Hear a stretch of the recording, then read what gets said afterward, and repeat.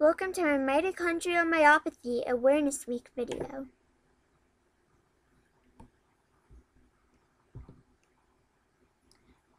And it's directed by me, Mattie. Hi, I'm Mattie and I have mitochondrial myopathy. But what is mitochondrial myopathy? Mitochondria exist in nearly every cell of the human body, producing 90% of the energy the body needs to function.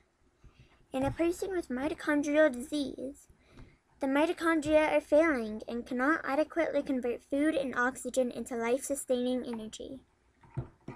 For many, mitochondrial disease is an inherited genetic condition, while for others, the body's mitochondria can be affected by environmental factors.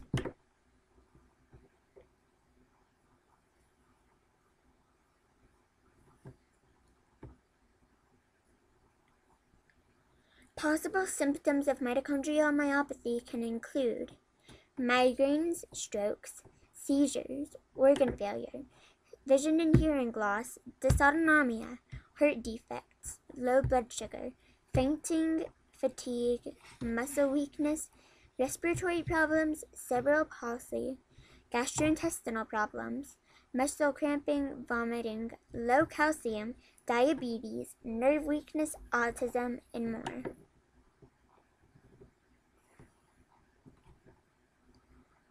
Every 15 minutes, a child is born who will develop mito by age 10. And about 2,000 people here in America have mitochondrial myopathy. And more people die of it than they die of cancer.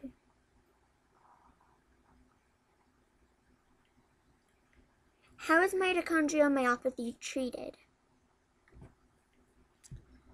People with mito can be given vitamins to improve their energy, but there is no actual cure for mitochondrial disease.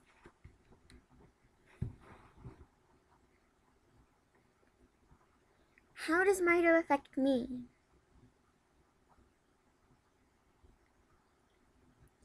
Because of my mito, I get really tired really easily.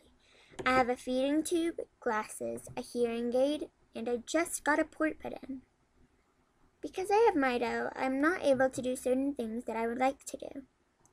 I cannot play any sports, stay outside for a long time, or even just walk around too much.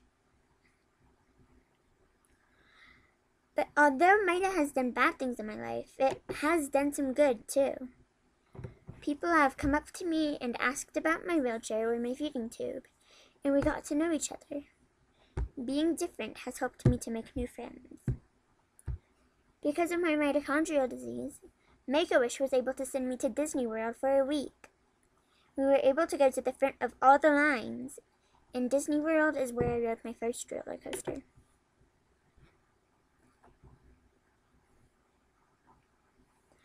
My mitochondrial disease gave me another disease called dysautonomia. The dysautonomia can make me really hot or really cold sometimes, and it makes my pulse and blood pressure act weird.